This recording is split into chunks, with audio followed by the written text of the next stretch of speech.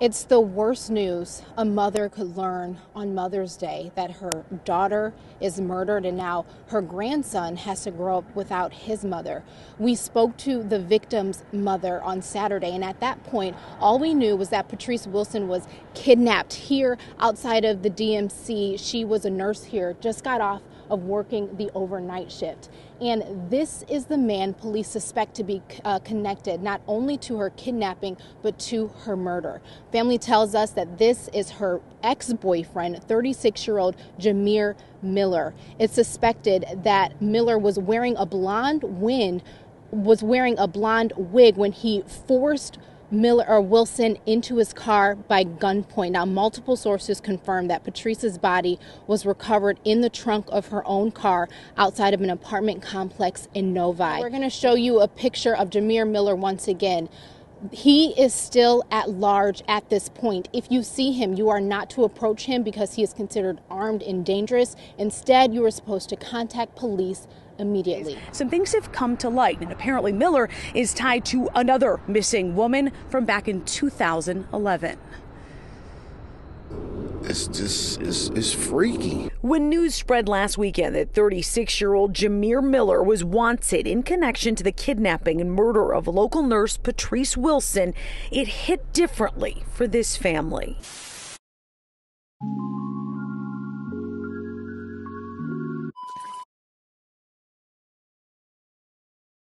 Her family still has so many questions. The biggest one, why has he not been found? Megan Wood spoke with them about what these nearly 36 hours have been like. Her son cannot hold her and say Happy Mother's Day to her today. That bothers me. And Patrice's mom, Rosalind Livingston, wants it to bother you too, so much that you helped them find Jamir Miller. Police consider him armed and dangerous. Rosalind says the two used to date. She dated him for a while, and she been trying to get away from him because she know he was toxic for her. I've been told him a mother knows. She even shared with us this viral video of what's believed to be Jamir outside of Patrice's home in 2021. You breaking in my house, Jamir? Now, as a mother who had to see her daughter at the morgue today, she says, yeah, I can't say the perpetrator name because you took the life out of her, and I seen it today. She tries to think of happier times. She was even thinking about going back to school. And I was like, oh, what you gonna be, an anesthesiologist nurse? You gonna be making that money, girl. But then it hits that she's gone. Patrice's grandmother, Pamela Golden, can't make sense of it. She knew what she wanted to do, how she wanted to do. She was a good girl. She didn't deserve this. She definitely didn't deserve this. Someone knows something. They're sure of it. I need the streets to talk. We need to find the person who killed Patrice so she can have some justice. Breaking news on a murder manhunt. Sources are telling us that the man wanted for kidnapping and killing a 29-year-old nurse has been captured. Good afternoon, Rhonda. We're up here on the west side. We just left Patrice Wilson's grandmother's home and mother's home, where they are reacting with so much emotion after this awful roller coaster ride involving their loved one, Patrice Wilson. And they are confirming what we've been able to confirm through sources, that the main suspect here, Jamir Miller, is now in custody. I just spoke to Patrice Wilson's grandmother, who had this instant reaction about the news today. How did you find out, though? We got a call this morning saying that they had picked him up, and we're so happy about that. Now we got to go forward. You know, it's still a lot of more questions that need to be asked, but we right now we need to try to get her laid out, and my daughter's kind of really upset right now. So Patrice Wilson's grandmother is saying, yes, we found out from Detroit police that Miller is in custody. So they're reacting to that at the same time, Rhonda, planning Wilson's funeral. Just an awful situation here. We're looking into details on how Miller was taken into custody. We're hearing that perhaps he turned himself in at some point this morning. We will get to that. But right now, officially from DPD, we're waiting for a 4 o'clock news conference from DPD. We'll have it covered for you, but we can confirm that Miller now is in custody. That manhunt is over. Some things have come to light, and apparently Miller is tied to another missing woman from back in 2011. It's freaky. When news spread last weekend that 36-year-old Jameer Miller was wanted in connection to the kidnapping and murder of local nurse Patrice Wilson, it hit differently for this family. Jameer, the grandson, say, "Ma, Daddy on TV." They was sitting in the living room, and he was watching TV, and he was on the news. Jameer Miller Sr. is linked to a missing nursing student, 24-year-old Bianca Green, who went missing in 2011, last seen in Inkster. She was pregnant. Miller and Bianca had dated and have a child together, Jameer Jr. Here is Miller at a Crime Stoppers press conference back then, holding their son. It's hard being a single father, and it's hard for me to even tell him what's going on. We ain't never give up hope, but we was trying to give Jameer the benefit of the doubt. But now, after 12 years, this family is questioning everything after learning Miller was arrested in connection to Patrice's death. She was found shot to death in the trunk of her car in Novi after being kidnapped leaving for work at Detroit Receiving Hospital Saturday. In Bianca's case, family always suspected foul play. You know she wouldn't have left Jameer Jr. She wouldn't have never left Jameer. That was her, like her Velcro. She wouldn't have never left her son. Miller has an extensive criminal history for gun and drug charges, assault, drunk driving, and running from police. He was questioned but never charged in Bianca's disappearance. Romulus police, who led that case, did not respond to our calls to see if the case will now be re-examined. What do you hope comes out of this now that Jameer's in custody? That we get some type of closure. Chief White very much aware of that case involving Bianca Green. He says they're now working with Romulus police, sharing notes, comparing investigations to now see if this changes anything from a case. This family has been desperately looking for answers over the last 12 years. I can't imagine it wouldn't be re-examined at this point. Now, involving the latest homicide that we were discussing earlier, no charges against Miller at this point. We will continue to keep in touch with the prosecutor's office. Now we've learned the man in custody has connections to another case of a woman's disappearance more than a decade ago. Sean Lay is live with all these new developments. Sean. Startling new developments, Kimberly. Good evening to you. Jameer Miller, we're told, turned himself in yesterday, police say, in connection with that kidnapping over the weekend of nurse Patrice Wilson, as you mentioned, and she was later found murdered. Let's go back to 2011. Miller had a girlfriend at the time. Her name was Bianca Green. They have a child together. She went missing. Now we're told that case is being ripped wide open. The manhunt for 36-year-old Jameer Miller coming to an end Sunday afternoon when he surrendered to police. He's in custody as police continue to investigate the shocking events of this past Saturday. Miller's ex-girlfriend, a nurse named Patrice Wilson, was leaving her overnight shift at Detroit Receiving Hospital. Police say she was abducted, named Miller as the suspect, and Wilson's body was later found in the trunk of her vehicle parked in Novi. Now let's go back to March 25th of 2011. That's when the family of an expected mother named Bianca Green urged the public to help find her. She had gone missing from Romulus and has never been found. Green's family asking for help at a Crime Stoppers event at that time. And standing right there, Bianca Green's boyfriend at the time, Jameer Miller, the same man police say abducted Patrice Wilson Saturday morning. Detroit Police James White says the missing case of Bianca Green, and if Miller is involved in her disappearance, is now a new and wide open investigation. I was made aware of that as a part of this investigation, and everything's going to be looked at, including anything from that case as well. I don't know the status of that case. I know our detectives are in contact with the agency of origin on that particular missing persons. We're going to cooperate with them, pull their files, and we'll be working together to see if there's any correlation or if there's anything we can help them with. Back here live. Here's the latest. Miller, with his attorney, turned himself in yesterday to the Detroit Correction Facility. He's being held there tonight. Kimberly waiting tomorrow to see if charges will be filed in the nurse case of Patrice Wilson. And then re-examining this old case from 2011, Green's family hoping for new information. And again, police say they're just starting to scratch the surface of that one. Detroit police comparing notes with Romulus. Good afternoon. Thank you all for being here today. I want to start by offering my condolences to the family and friends of Patrice Wilson. It's a tragedy that someone like Miss Wilson would be taken away from this world so young and so tragically in this horrific way. She was young and she had her whole life ahead of her. She was dedicated to serving and helping others as a nurse and putting others before herself.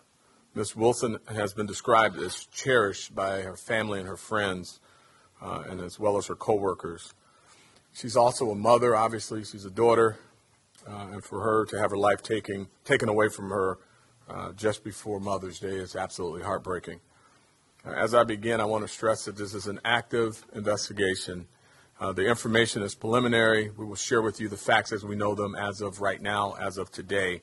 But there are some aspects of the investigation that I will not be able to get into.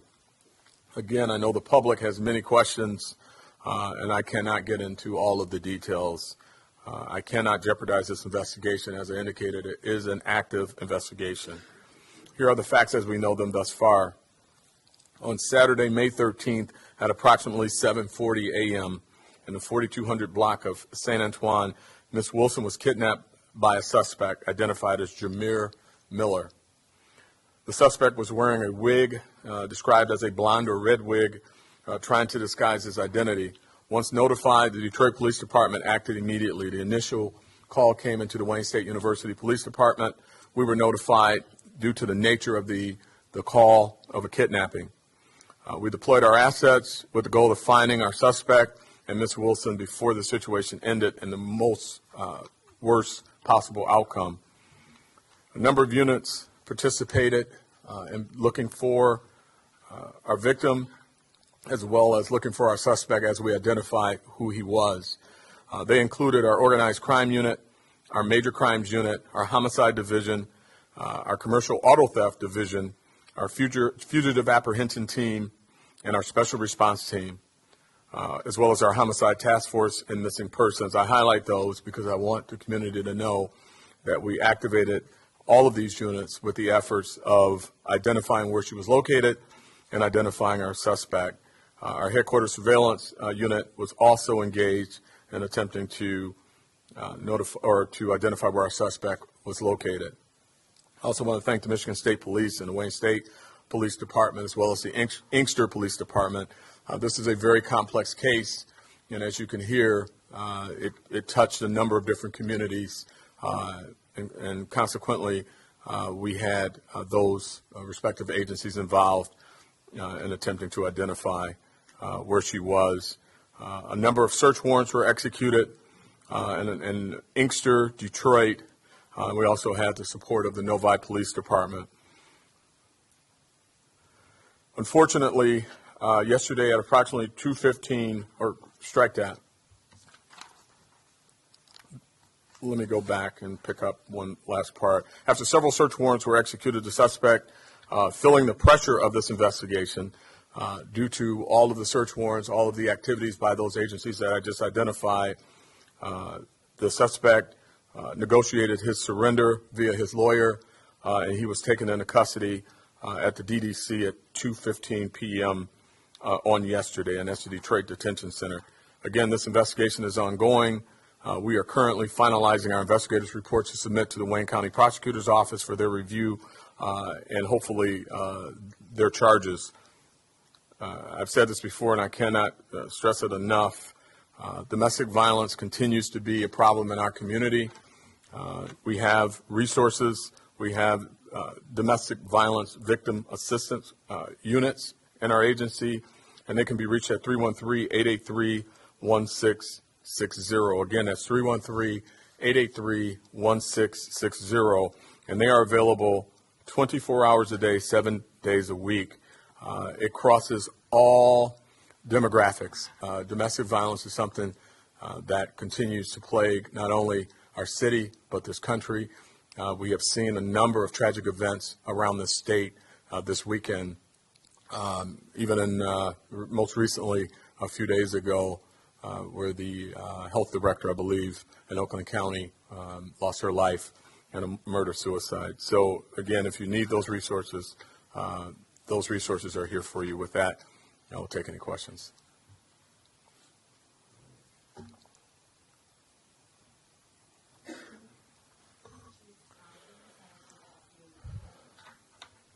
I can hear you okay. Yes, ma'am.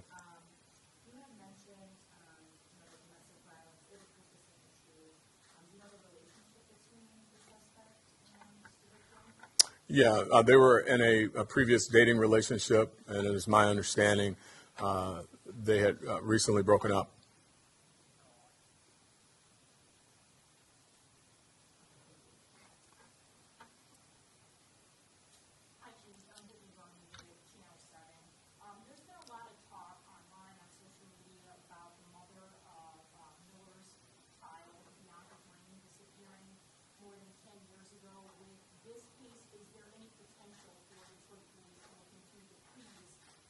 Yeah, I was made aware of that as a part of this investigation, and everything is going to be looked at, including anything from that case as well. I don't know the status of that case. I know our detectives are in contact with the agency of origin on that particular missing persons. We're going to cooperate with them, pull their files, and we'll be working together to see if there's any correlation or if there's anything we can help them with that missing person.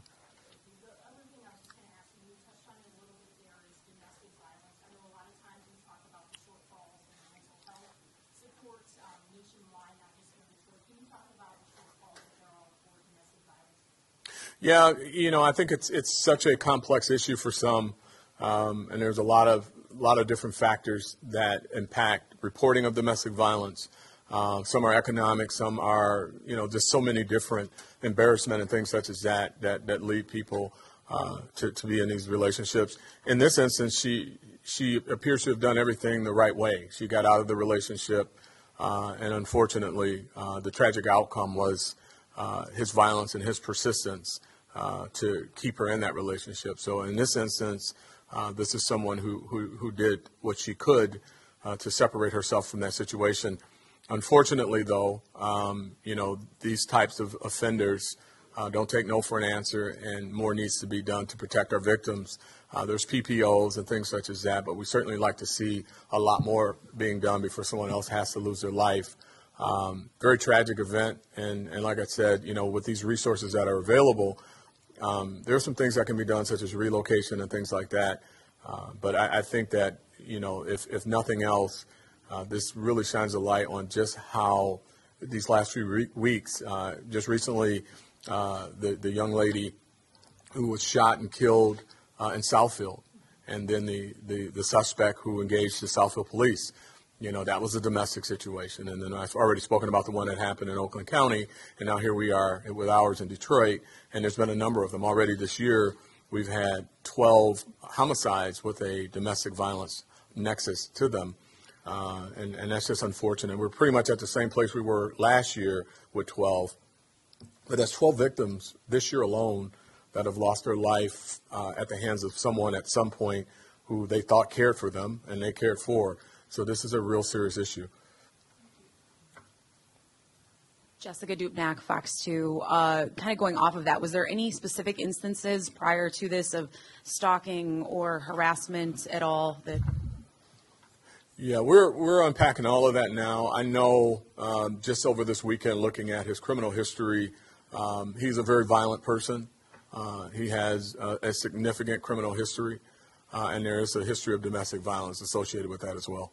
You guys knew pretty quickly who you were looking for. Was it video assets, or was there something that triggered that? We got the best police department in the United States of America. I mean, I know I say it a lot, but these detectives, they don't work 8 to 4, 9 to 5. It's not an 8-hour shift for them. When a member of our community, a young lady, loses her life, or a young man, but this young lady, these officers and these investigators look at this as, that could be my child. It could be my sister. Beautiful young lady working, doing everything right, a couple days before Mother's Day, a nurse, young nurse. So they were just passionate about, getting this person off the street quickly. They were able to, do some really good detective work, identify who they were looking for pretty quickly, connect some dots, and, do a number of things from search warrants to social media workups to pretty much know who she was associated with and what she was going through. And that led us to our suspect and where we are today.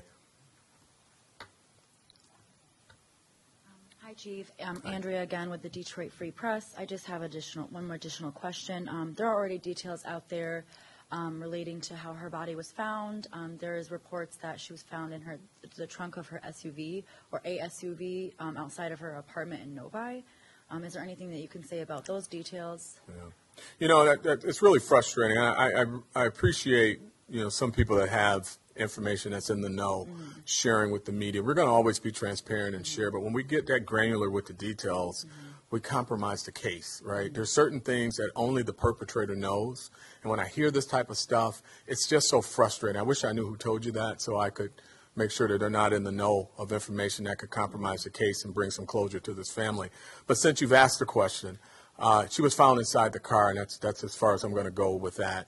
But if that's already out there, that's really unfortunate, and I'd really like to know if you'd like to share where you got that. I'd appreciate it. I didn't get that information. Other news outlets had obtained that information. Well, I'm going to find out because that's I mean, again, that level of detail, I mean, I don't know how that helps us, with the media even. I mean, the fact of the matter is she was viciously murdered. Someone's lost their child. Detroit has lost another daughter. And we did everything we could to get this perpetrator off the street, and she was found in her car, deceased. And we know, and we're very confident, who did the act. The granular details, I'd like to withhold those so that I can turn those over to the prosecutor. And as the detectives continue to do their work, he may say something that is very specific to this case that only he would know. So I can't confirm that for you. I apologize. No, it's okay. Understood. Thank you. All right. All right. Thank you very much.